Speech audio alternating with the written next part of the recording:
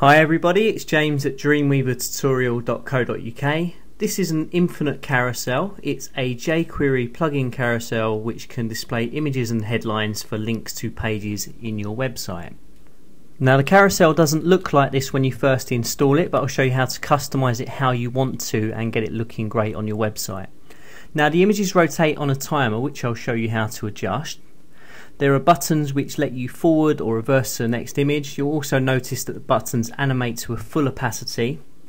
They can also be set to auto hide and reappear on the hover. There is a pause button at the top right hand corner, and you can lower or minimize the overlay. Okay, now the carousel here is using some buttons that I designed and are available for a free download with the carousel plugin. I'll also show you how to add your own buttons as well as customize it to suit your website. But special thanks to catchmyfame.com who provided the jQuery carousel plugin, so go along to their website. I'll leave a link for you below the video. Now when you download the file, you'll see some script hooks, some lorem ipsum text. There's a folder called JS which contains the infinite carousel plugin. Now here are two scripts. You've got the minimized version and the full version, production version.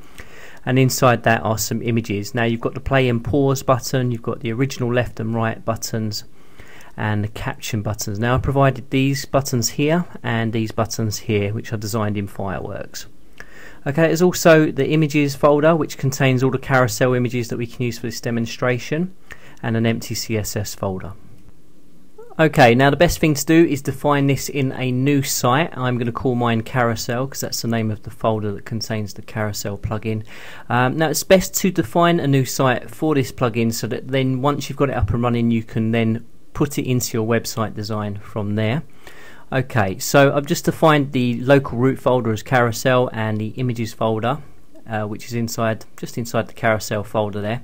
Now if you've done everything correctly, you should have what I have in my local files panel, and I've got the lorem ipsum text, the script hooks, all of the jQuery plugin files and the images, and the carousel images that we'll use for the demonstration, as well as an empty CSS folder.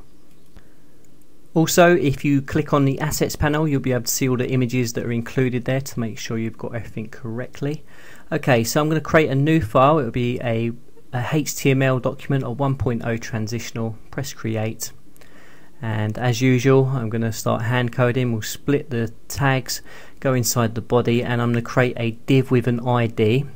Now it's going to be called carousel, which is what the script files hook onto, so it's div ID equals carousel.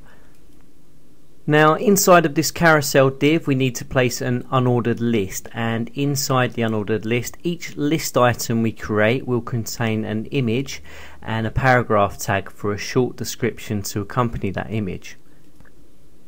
And what we're going to do is create an image placeholder, so I'm going to name the dimensions, which is a stipulation for this carousel to hook onto, and we're going to name the dimensions, the height and width, and then we're going to use the point to file icon, and we're going to click inside the placeholder image and link it to the images in our files panel.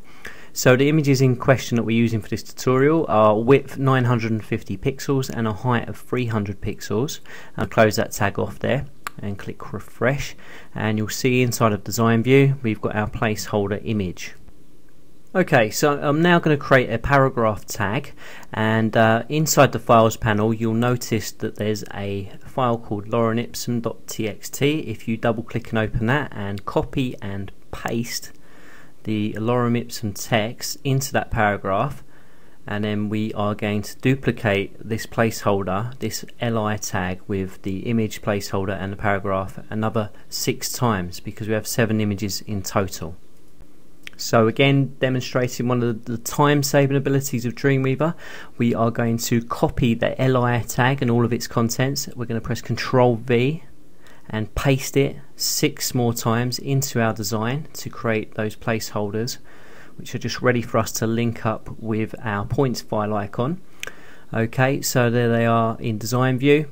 Let's create a new CSS rule. I'm going to click on the div ID carousel. I'm going to click on the new CSS rule button, and we're going to define a new style sheet for div ID carousel. Press OK, and I'm going to save that into the empty CSS folder you should have got with the download. And I'm going to call that CSS Carousel and click the Save button. And just beside the source code, I'm going to click on that button there, CSS Carousel.css, and there's the rule that I created. Now what I'd like to do is float all of the placeholder images to the left, so they're not going to be stacking on top of each other anymore, and they'll be side by side.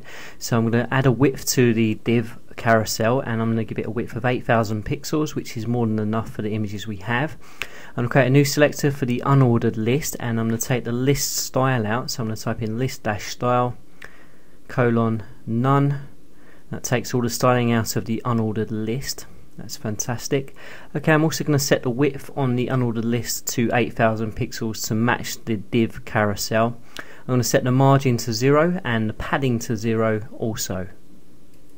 Okay, so we need to set the position of the unordered list to relative, and that's necessary for the script to manipulate the unordered list to create the carousel effect. Okay, so let's create a new selector for the li tags, the list item tags now. So that'll be pound carousel li and the open and closing curly braces. Okay, so here we're going to set the display of the list item tags to inline, so display : inline and a semicolon, and then we're going to set them to float to the left and allow them to ride up side by side. And because we've set the div to a width of 8,000 pixels, it should be more than enough room. So if I use a scroll bar now and scroll along, you can see that we're starting to get our carousel effect there. Okay, and here we are with our paragraph, our descriptions underneath there, all ready to be hooked up to our images, and we'll be using the points file icon to do that. Okay, so I'm going to click inside the placeholder image. I'm going to click on the points file icon for the source, and I'm going to drag it over to the first image. Click inside the second placeholder and click and drag with the points file icon over to all the images inside of the files panel.